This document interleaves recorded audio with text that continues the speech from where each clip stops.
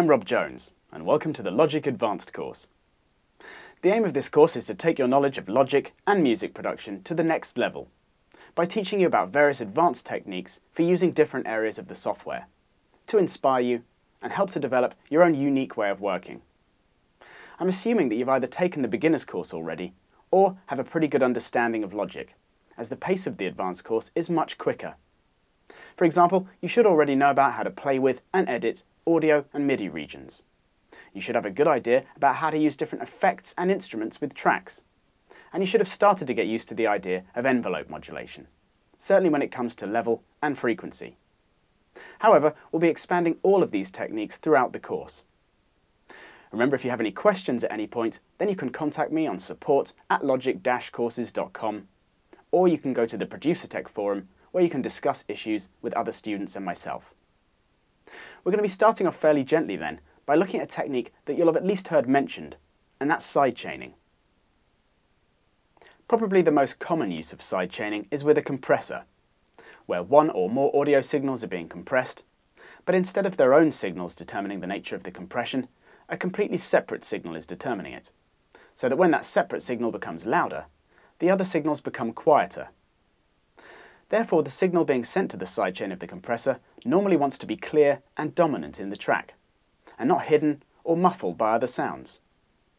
The most common signal in dance music is probably a kick drum, with the signals being compressed by it generally being bass lines, as these signals are most likely to conflict due to the similar frequency content, or sometimes all other accompanying parts, such as synth and vocal lines.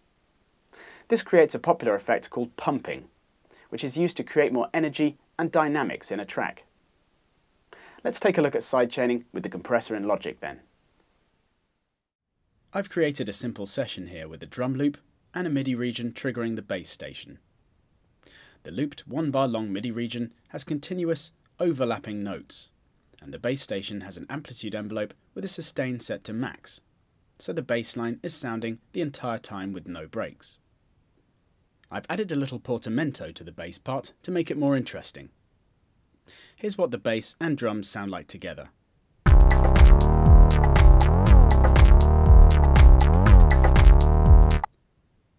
You can hear, as the bass line and kick drum are similar frequencies, that the bottom end is pretty cloudy as it is. I've actually boosted the lower frequencies of both parts using a low shelf on the channel EQ of those tracks to make the effect even more obvious. In order to make the kick drum stand out more then, and to make the bass line more interesting and dynamic, we can add a compressor to the bass station track and then use the sidechain to duck the level on every crotchet beat as the kick drum sounds. Firstly, what I've done in the session here is to use a separate sidechain track. I do this quite a lot, rather than use the kick drum in my session for the sidechain, as this may drop in and out of the song, which makes continual sidechaining more difficult. So this sidechain track has a kick drum sample dragged onto it and then copied and pasted onto every beat. It then has the output routing on the track set to no output, so that you don't hear it, but can still use it as a sidechain source. If you think you'll use this technique quite a lot, then you may want to save an empty session with a sidechain track like this as a template using the File menu. Then you won't have to create this track every time you start a new session. So, going back to the compressor on the bass track now, we just choose the sidechain track from the list in the top right corner. Now, if I solo the bass, you can hear that it ducks every time the kick drum sounds.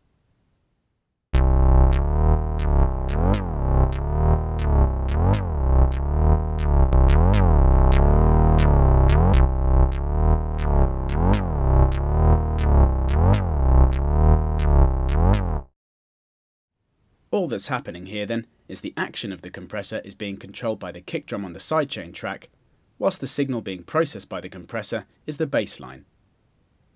With no sidechain source selected, the compressor acts as it normally would, where the signal being processed and that controlling the action of the compressor are the same. Although I expect you're pretty familiar with the compressor settings, I'll quickly run through some of the parameters to show you the effect they have on the bass line.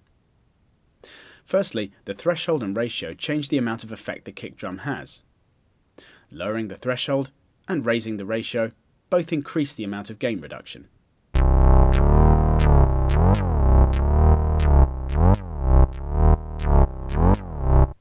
The other important parameters are attack and release.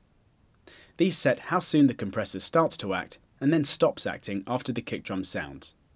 So shortening the attack time and lengthening the release time makes the effect start earlier and last for longer, which makes the dips in level on each kick drum more obvious.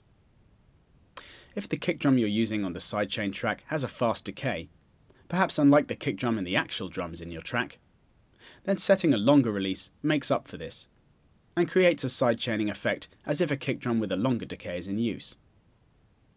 With very long release times, you can make the bassline never reach an uncompressed state, as the compression is still fading out while the next kick drum sounds. Whereas a shorter release time makes the level jump up and down more to create an obvious pumping sound.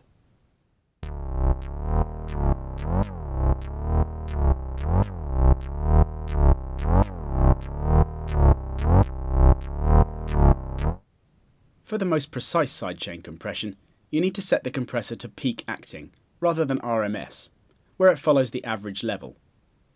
Having peak acting with the shortest attack time can create a click at the start though, as the level cuts very abruptly, so you normally want to increase the attack time a little to remove this.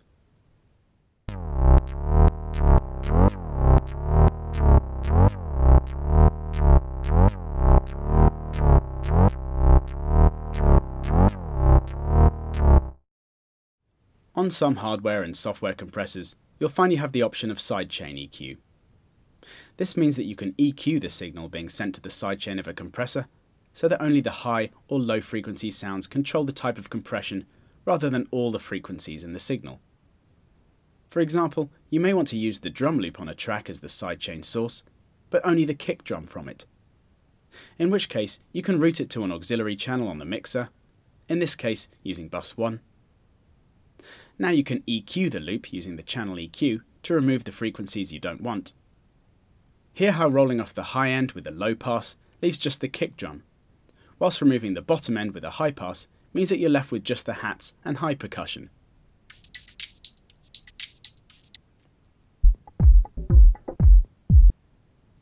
Now if we route the auxiliary channel to bus 2, then selecting that as the sidechain source for the bassline's compressor means that you can have the EQ drum loop feeding the compressor sidechain instead.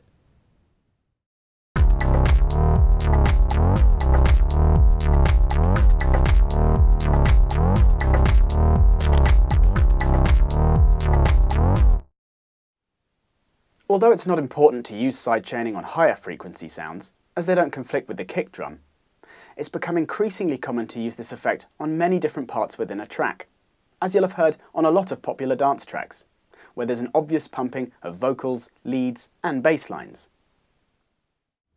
I've added a simple pad over the top of the bass line now, so I can create the same effect just by holding down the Apple and Alt key and pasting the compressor from the bass line across to the new track. Now you've got both these parts pumping with the kick drum.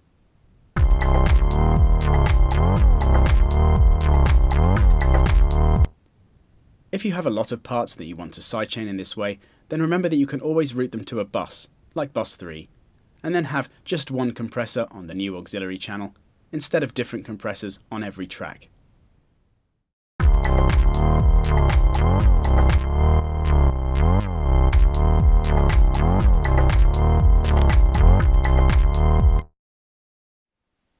Another common use of compressor sidechaining I find is when I'm making the soundtrack to something with voiceover and music, and I want the music to drop in level when the voice sounds. To do this, you just put a compressor on the music track and select the voiceover as the sidechain source. A similar but even more drastic effect can be produced with a gate.